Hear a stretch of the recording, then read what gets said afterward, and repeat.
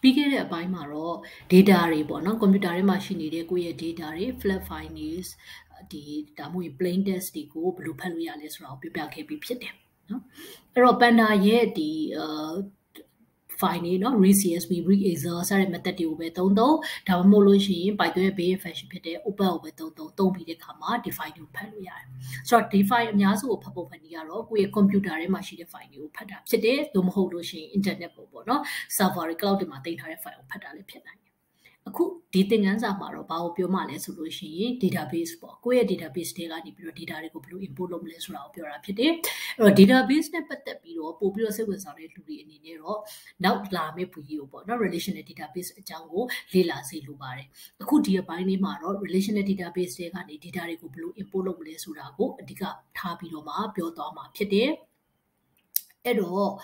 ဒီ relational database ဆိုတာဘာတွေလဲနော် relational database လို့ပြောတဲ့အခါမှာ relational database တွေ structure data တွေကိုအဓိကသိသိတာဖြစ်တယ်တနည်းအားဖြင့်ပြောရင် numbers တွေ information တွေเนาะ name တွေစသဖြင့်ပေါ့ဒါတွေကိုသိတယ်တဲ့အခါမှာဆိုလို့ရှိရင်ဘယ်လိုသိလဲဆိုတော့ table format တွေနဲ့သိနေရှိတယ် table ဒီ more than one table ဖြစ်ပါပေါ့ RD ထဲမှာဆိုရင် relational database ထဲမှာအဲ့တော့ဒီ relational database ထဲမှာရှိနေတဲ့ table တွေဒီတစ်ခုနဲ့တစ်ခုချိတ်ဆက်ပြီးတော့မှเนาะဆက်နွယ်နေတာမျိုးဖြစ်မယ်ဥပမာဆိုလို့ရှိရင်ကျောင်းတစ်ကျောင်းရဲ့ database ဆိုပါစို့ကျောင်းတစ်ကျောင်းရဲ့ database ဆိုရင်ကျောင်းသားတွေရဲ့ information ရှိမယ်ဆရာဆရာမတွေရဲ့ information ရှိမယ်ဘာသာရပ်တွေရဲ့ information ရှိမယ်ပေါ့နော်စသဖြင့်ဒီလိုမျိုးချိတ်ဆက်နေတာကိုဒီ relational database လို့ခေါ်ပါတယ်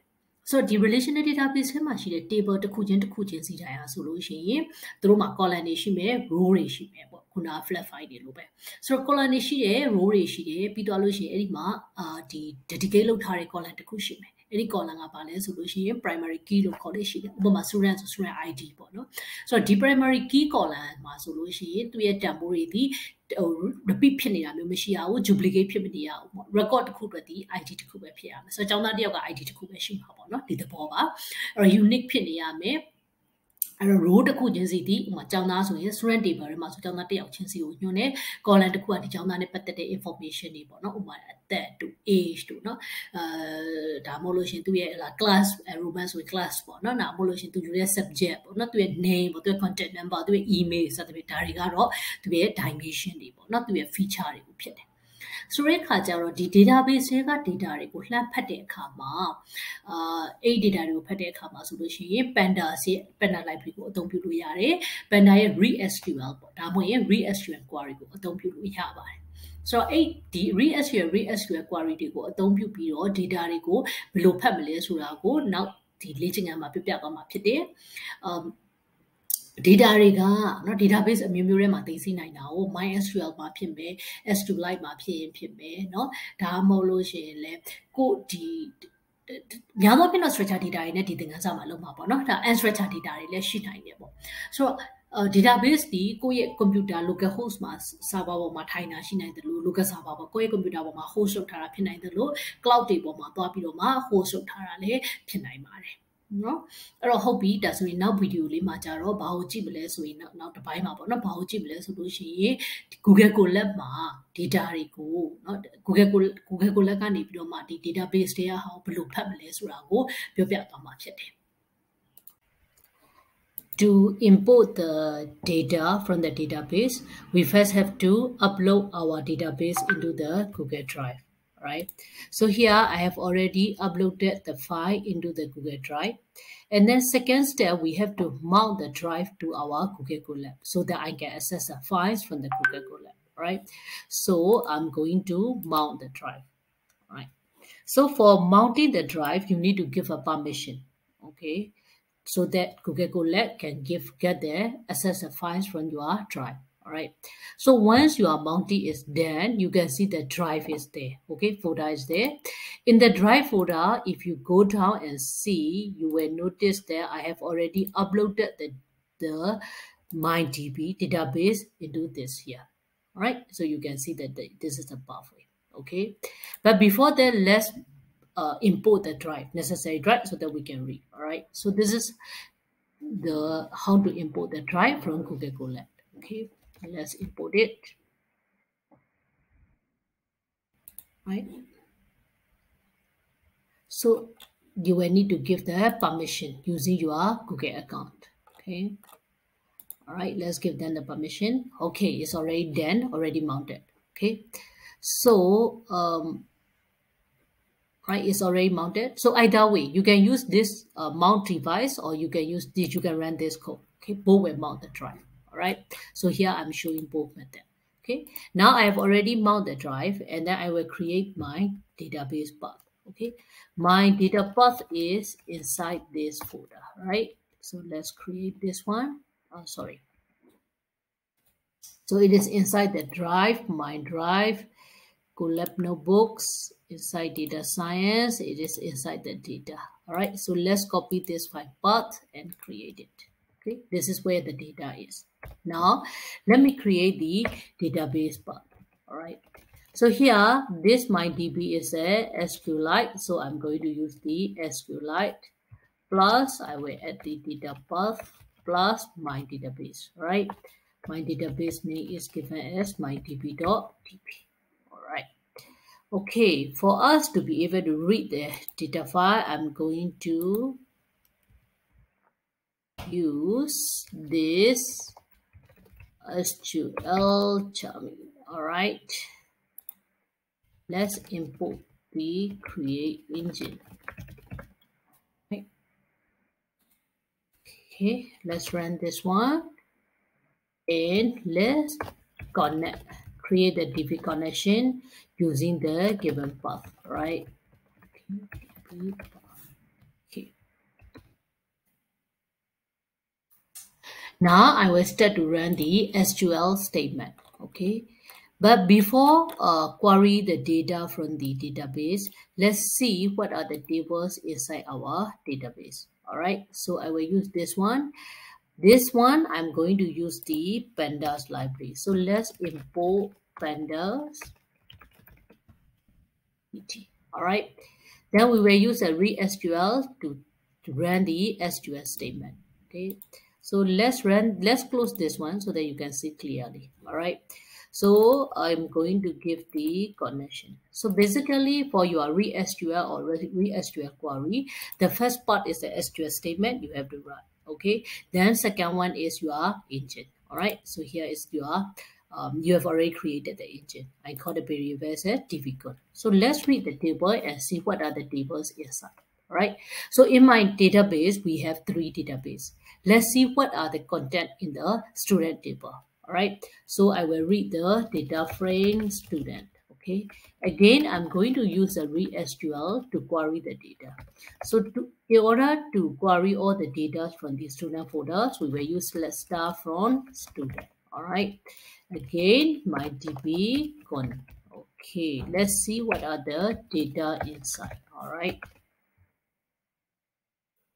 so we have about how many students? 30 students. No, more than that. 35 students. All right. So in my table, there are 35 students information. Okay. Table student, I have 35 data information. All right.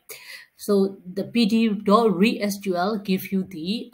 data frame directly. So you can manipulate later. In the previous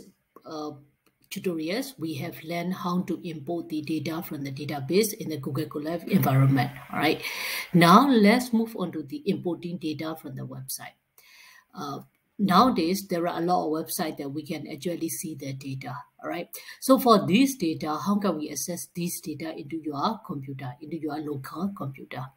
We can do so either by web scraping, where you will request the HTML data from the website. All right, or you can use the public API application programming interface, which is published by most of the company to access their data. All right, so web scraping in the next videos, we are going to show in the next exercise tutorials, I'm going to show you how to import the how to extract the data, how to import the data using the web scraping method. Then we will move on to the data importing the data from website using the public API. ဒီ tutorial မှာတော့ website တွေပေါ်မှာရှိနေတဲ့ data တွေကို request library သုံးပြီးတော့ဘယ်လိုမျိုးဖတ်မလဲဘယ်လိုမျိုး import လုပ်မလဲဆိုတော့ပြပြသွားပေးမယ်ဒါ web scraping လို့ခေါ်တာပေါ့နော်အဲ့တော့ web scraping လုပ်တော့မယ်ဆိုလို့ရှိရင်ပထမအဆုံး URL ကိုသတ်မှတ်ရမယ်ပေါ့နော် URL ဆိုတာတနည်းအားဖြင့်ပြောလို့ရှိရင်ကိုယ့်ရဲ့ browser ကိုဖွင့်လိုက်တဲ့အခါမှာရှိနေတဲ့ website ရဲ့ location ပေါ့အဲ့တော့ဒီ URL ကိုပထမဆုံး define လုပ်မယ် define လုပ်ပြီးသွားလို့ရှိရင် response ရဲ့ get method ကိုအသုံးပြုပြီးတော့ဒီ URL ကိုလှမ်းပြီးတော့မှ request လုပ်လိုက်လို့ရတယ်ပေါ့နော်လှမ်းပြီးတော့ request လုပ်လိုက်တယ် request ရဲ့ဒီ library ကိုအသုံးပြုပြီးတော့အဲ့တော့လှမ်းပြီးတော့ request လုပ်လိုက်တဲ့အခါမှာကိုယ့်ရဲ့ URL က down နေတာမျိုးမဖြစ်ဘူးဆိုလို့ရှိရင်သူက information ပြန်ပေးတာပေါ့နော်ပြန်ပေးတဲ့အခါမှာဒီ response ထဲမှာဆိုလို့ရှိရင်ဒီ data တွေကိုနော် HTML data တွေကို TXT လို့ခေါ်တဲ့ test attribute ထဲမှာထည့်ပေးလိုက်တာရှိတယ်။ဒါဆိုတော့ကိုကဒီ data တွေကိုလိုချင်တဲ့အခါမှာ HTML data တွေကိုလိုချင်တဲ့အခါမှာ response.test ပေါ့နော် response.test ကိုဆွဲပြီးတော့ဆွဲထုတ်လိုက်မယ်ဆိုလို့ရှိရင်သူ့ရဲ့ information တွေကိုရမှာဖြစ်တယ်။ဆိုတော့ဒီ response ကနေရလာတဲ့ data တွေဒီ HTML data တွေဖြစ်တယ်အဲ့ဒီ HTML data တွေကိုကိုကပို့ပြီးတော့ခါကြတော့မှ structure ကြတဲ့ format ပေါ့နော်အဲ့လိုမျိုးပြောင်းကျင်တယ်ဆိုရင်ဘာနဲ့တွဲသုံးလို့ရှိလဲဆိုတော့ beautiful soup library နဲ့တွဲသုံးလို့ရှိပါတယ်အဲ့တော့ beautiful soup library ရဲ့ဒီအားသာချက်ပေါ့နော်တနည်းအားဖြင့် beautiful soup ဆိုတဲ့နာမည်အတိုင်းပဲသူကဘာလုပ်ပေးတာလဲဆိုရင် beautiful ဖြစ်သွားအောင် predefine ပေါ့နော်လုပ်ပြီးသွားတယ် HTML data တွေကိုသူကဘယ်တွေကိုပြန်ချပြီးသွားလဲဆိုတော့ structure data format တွေကိုချပြီးသွားတယ်အဲ့တော့ဒီကောင်ခေါ်တာလဲလွယ်လွယ်လေးပါသူ့ကိုပထမဆုံး beautiful soup library ကို import လုပ်လိုက်ပါလုပ်လိုက်ပြီးသွားတဲ့အခါမှာဆိုလို့ရှိရင်သူ့ကိုbeautiful soup ပေါ့နော် HTML data တွေကိုเนาะ soup အဖြစ်ပြောင်းလိုက်မယ်ပြောင်းလိုက်ပြီးသွားပြီဆိုလို့ရှိရင် soup ထဲမှာလိုနေတဲ့ data ပေါ့ကိုလိုချင်တဲ့အပိုင်းကိုဘယ် method တွေသုံးလို့ရလဲဆိုတော့ find တို့ find all method တွေကိုအသုံးပြုပြီးတော့ကိုလိုချင်တဲ့အပိုင်းကိုဆွဲထုတ်လို့ရပါတယ်အဲ့လိုဆွဲထုတ်တဲ့နေရာမှာတော့ tag name လေးတွေသိရမှာပေါ့ဥပမာဒီမှာဆိုလို့ရှိရင်ကိုတွေက reference ပေါ့ဒီ website ထဲမှာရှိနေတဲ့ URL တွေကို hyperlink တွေကိုလိုချင်တယ်ဆိုရင် A ကိုအသုံးပြုမှာပေါ့ဒါမှမဟုတ်ကိုက table တွေကိုရှာချင်တာလားကိုဘာကိုရှာချင်တာလဲရှာချင်တဲ့ပုံမှာမူတည်ပြီးတော့ find all method နဲ့တွဲသုံးမယ်ဆိုရင်ကိုလိုချင်တဲ့ data တွေကိုဆွဲထုတ်လို့ရနိုင်တယ် okay ဆိုတော့ web scraping နဲ့ပတ်သက်ပြီးတော့မှထပ်ပြီးတော့ပိုသိချင်တယ်ဆိုလို့ရှိရင်တော့ web scraping video ပေါ့နော်ဒီ tutorial မှာတော့အကုန်လုံး cover ဖြစ်မှာမဟုတ်ဘူးအဲ့တော့ web scraping video ကိုသွားပြီးတော့ refer လုပ်ဖို့အတွက်တိုက်တွန်းလုပ်ပါတယ်နောက်ဆုံးတစ်ခုเนาะနောက်ဆုံးတစ်ခုကတော့ဗာလဲဆိုလို့ရှိရင်ဒီ website တွေပေါ်မှာရှိနေတဲ့ data တွေကို API အသုံးပြုပြီးတော့ API အသုံးပြုပြီးတော့လုပ်တဲ့နည်းဖြစ်တယ်အဲ့တော့ API ဆိုတာဗာလဲ API ဆိုတာ application programming interface ကိုပြောတာပါအဲ့တော့သူတို့ဒီဘလို့အနေနဲ့လုပ်ပေးလဲဆိုလို့ရှိရင်သူတို့ဒီစားတော့ဆိုင်ဆိုလို့ရှိရင် waiter တို့ဒီကလုပ်ပေးတာဖြစ်တယ်သူတို့က waiter role ကိုလုပ်ပေးမယ်စားသုံးသူတွေနဲ့ဒီ kitchen နဲ့ကြားထဲမှာနော်ကုသန်းဆက်ပေးတဲ့လူလိုပါပဲ API ဆိုတာသူတို့ကဘာလဲဆိုရင် requester လို့ခေါ်တယ် client နော်ကိုဆိုရင်ဒါကိုကနှမ်းပြီး request လုပ်မယ်လို့ပေါ့ကိုနဲ့ original website ကိုဒီ company နဲ့ကြားထဲမှာသူကချိတ်ဆက်ပေးတယ်ဆိုတော့ company အများစုက API တွေကို publish လုပ်လို့ရှိတယ်နော်ပေးထားလေးရှိတယ်အဲ့တော့ဒါပေမဲ့သူကဘာဖြစ်လို့သူတို့ရဲ့ website က data တွေကိုခုန web scraping method နဲ့ဆွဲထုတ်ထားတဲ့စာ API နဲ့ဆွဲထုတ်တာကိုပို့ပြီးတော့ company များစုကသဘောကျတယ်။ဘာလို့လဲဆိုတော့ဘယ်သူတွေက data ကိုလှမ်းပြီးတော့ယူနေတယ်လဲဆိုတာကိုအလွယ်တကူ track လုပ်လို့ရတယ်။နောက်တစ်ခါ access token တွေနဲ့ register လုပ်ခိုင်းခြင်းအဖြစ်ဟလာဘယ်သူကတော့ဘယ်လိုမျိုးလုပ်နေတယ်ဘယ်လျောက်ကိုပဲကိုကပေးမယ်ကိုရဲ့ website ကနေပြီးတော့မှ data တွေကိုပို့ပြီးတော့ well control လုပ်လို့ရတယ်ပေါ့။အဲ့တော့များသောအားဖြင့် company တွေမှာ public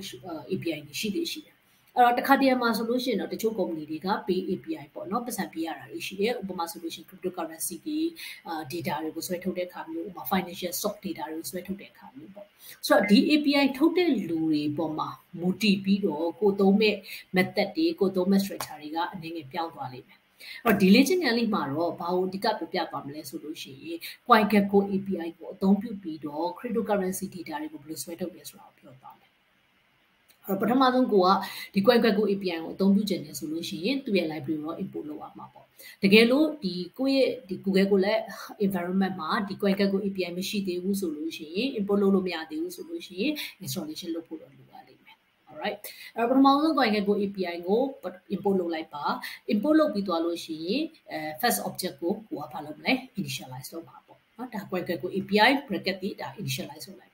လုပ်ပြီးသွားလို့ရှိရင် CoinGecko API နဲ့မှာရှိတဲ့ method တွေကိုအသုံးပြုပြီးတော့ကိုလိုချင်တဲ့ information တွေကိုဆွဲထုတ်လို့ရပြီဥပမာဆိုပါစို့ဒီမှာဆို Bitcoin ပေါ့နော် Bitcoin information ကိုဆွဲထုတ်ခြင်းနဲ့ currency က USD currency နဲ့ဆွဲထုတ်ခြင်းနဲ့ဒါဆိုရင် get price method ကိုအသုံးပြုလို့ရတယ်အဲ့လိုမဟုတ်ဘူးဒီ information ကိုတရက်စာတယ်မဟုတ်ဘူးသူကလွန်ခဲ့တဲ့2ရက်တုန်းကဟာတွေလွန်ခဲ့တဲ့3ရက်ဒါမှမဟုတ် historical data တွေပေါ့နော်တစ်လစာ data တွေကိုဆွဲထုတ်ခြင်းနဲ့ဒါမှကိုကဒါ future အတွက် predict လုပ်လို့ရမှာပေါ့အဲ့လိုမျိုးတွေလုပ်ချင်တယ်ဆိုလို့ရှိရင် get coin market check by id ဆိုတဲ့ဒီ method ကိုအသုံးပြုပြီးတော့လဲဆွဲထုတ်လို့ရတယ် ဒါဆိုရင် coin get ကို API နဲ့မှာဘယ်လို method တွေရှိတယ်လဲဆိုတာကိုသိချင်ရင် coin get ကို API website ကိုသွားအဲ့ဒီ coin get ကို API website ထဲမှာဆိုလို့ရှိရင်သူ method တစ်ခုချင်းစီကိုရှင်းပြထားတာတွေကိုတွေ့ရလိမ့်မယ်နော်အဲ့တော့ဒီ coin get ကို API ကိုအသုံးပြုတဲ့အခါမှာပြန်လာတဲ့ data တွေဒီ dictionary format နဲ့လာပါတယ်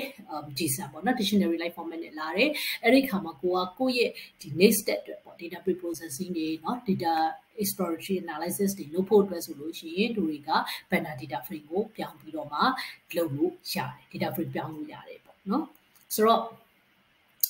ဒီဗီဒီယိုကနည်းနည်းလေးများသွားပြီပေါ့နော် cover လုပ်တာလည်းတော်တော်လေးများသွားပါတယ်အဲ့တော့အားလုံးကို summarize ပြန်ပြီးတော့ချုပ်ရမယ်ဆိုလို့ရှိရင်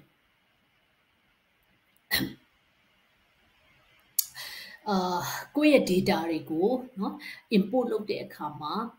လှမ်းဖတ်တဲ့အခါမှာเนาะလှမ်းဖတ်တဲ့အခါမှာအမျိုးမျိုးရှိမယ်အဓိကအားဖြင့် data source တွေပေါ့เนาะပုံသဏ္ဍာန်၄မျိုးရှိမယ်ပေါ့ပထမဆုံးကတော့ကိုယ့်ရဲ့ computer ထဲမှာရှိနေတဲ့ file တွေပေါ့ file type မျိုးမျိုးနဲ့သိမ်းဆည်းထားတဲ့ကောင်တွေ Excel file တွေရှိမယ် CSV တွေရှိမယ် text file တွေရှိမယ်ဆိုတော့ဒါမှမဟုတ်လို့ရှိရင် MATLAB နဲ့အလုပ်လုပ်တဲ့လူတွေဆို MATLAB file တွေရှိမယ်စသဖြင့်ပေါ့เนาะကိုယ့်ရဲ့ဒီသက်ဆိုင်ရာ data file တွေရှိမယ်တင်ထားတဲ့ဟာတွေအဲ့ဒါတွေကိုဖတ်မယ်ဆိုလို့ရှိရင်လည်း Panda library ကိုအသုံးပြုပြီးတော့လွယ်တကူဖတ်လို့ရတဲ့အပိုင်းကိုပြောပြခဲ့ပြီးဖြစ်တဲ့ဒီဗီဒီယိုမှာပထမတစ်ပိုင်းရဲ့ဗီဒီယိုမှာပေါ့ပြီးတော့တဲ့အခါမှာနောက်တစ်မျိုးက data source ကဘာတွေရှိမလဲဆိုလို့ရှိရင်ကိုယ့်ရဲ့ဒီ database ထဲမှာရှိနေတဲ့ဟာတွေပေါ့နော်အဲ့တော့ database ထဲမှာရှိနေတဲ့ data တွေအထူးသဖြင့်ဒီမှာပြောသွားတာတော့ relational database ပေါ့ relational database ထဲမှာရှိနေတဲ့ data တွေကိုဘယ်လိုဖတ်မလဲဆိုတော့ပြပြခဲ့ပြီးဖြစ်တဲ့ relational database ဒီကိုယ့်ရဲ့ computer ထဲမှာပဲရှိ cloud ထဲမှာပဲရှိเนาะ cloud server ထဲမှာပဲရှိဖတ်လို့ရတဲ့နည်းတွေပေါ့အဲ့ဒါကိုပြပြခဲ့တယ်နောက်တတိယအဆင့်အနေနဲ့ပါလဲဆိုလို့ရှိရင် website မှာရှိတဲ့ data တွေကိုဖတ်ယူတာပေါ့အဲ့တော့ website မှာရှိတဲ့ data တွေကိုဖတ်တဲ့အခါမှာတော့နှစ်ပိုင်းကိုအဓိကပြောတယ်ပေါ့ပထမတစ်ပိုင်းကweb scraping ပေါ့ request library ကိုအသုံးပြုပြီးတော့ extract လုပ်တဲ့ method ဖြစ်တယ်ဒုတိယတစ်ပိုင်းကတော့ API ကိုအသုံးပြုတဲ့ method ဖြစ်ပါတယ်ဒီဗီဒီယိုဒီ cover လုပ်တဲ့ဟာ topic များတဲ့အတွက်ကြောင့်မလို့introduction နေနဲ့ပဲအဓိကဖြစ်သွားပါလိမ့်မယ်အဲ့တော့တကယ်လို့အသေးစိတ်ပေါ့နော် web scraping နဲ့ပတ်သက်ပြီးတော့သိချင်တယ်ဆိုရင် web scraping tutorial ကို refer လုပ်ဖို့နဲ့